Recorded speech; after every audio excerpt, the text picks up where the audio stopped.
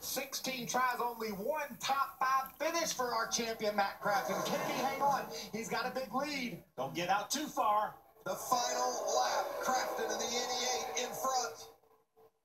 Johnny Sauter inside, it's 3 wide. Forced his way to the middle. Middle of 3. You're middle of 3. Come on, 13. You gotta get out coming to you. 3, 2, 1. There they go. Crafton rolls into Crafton. Crafton up and over.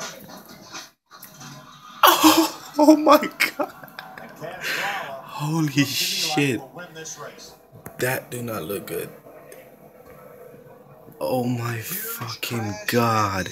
I knew it. I called a flip. And Kaz Gralla. Yes. I fucking called it. In the field, the youngest driver to win a pole award in NASCAR's Touring Series. I fucking called it every year.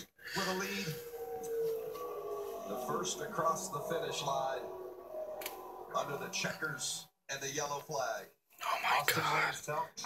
I'm gonna pause it until they get to the replay. On the backstretch, guys. Gralla looking forward to getting that checkered flag, and he's gonna maybe not the way he envisioned getting his first win with the big crash going on behind him, but he will celebrate it with his team.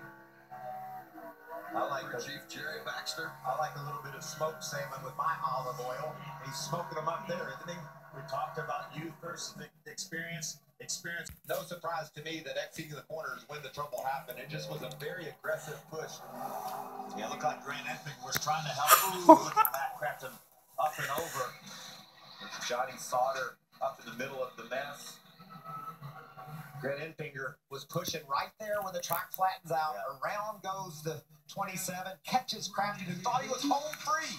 Exactly in that spot where you said you didn't want to be pushed, where the track changes over to that elevation. It's nearly impossible to do it cleanly, and this is just way too much right here. Enfinger would have been much better off just to tap his partner, tap his buddy past Crafton, but he got too aggressive. It's the last lap. You understand that. But look at the impact by Timothy Peters. And look at Gralla just sneaking through that hole. Right through the middle. And how about Austin Wayne's self right behind him? Chase Briscoe as well as Crafton goes up and over. Wow. 30-some hundred pounds of race vehicle just floating around like a feather. That tells you how fast these guys are going and how crazy things get at the end. He's still not on the ground.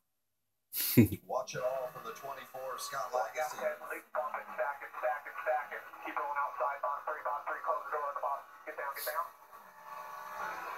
Okay, try to watch it spin. Keep going, watch it spin. Get through it. How crazy was that view of Crafton over there? We're going to see that again.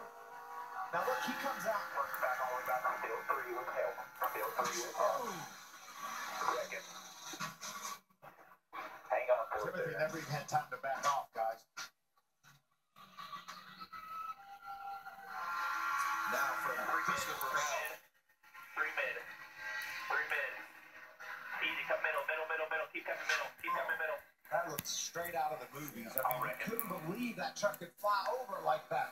Just amazing pictures. Awesome camera work, guys. This is beautiful. I mean, it's terrible, but it's got legacy. Watch Matt Crafton over there. Completely up in the air.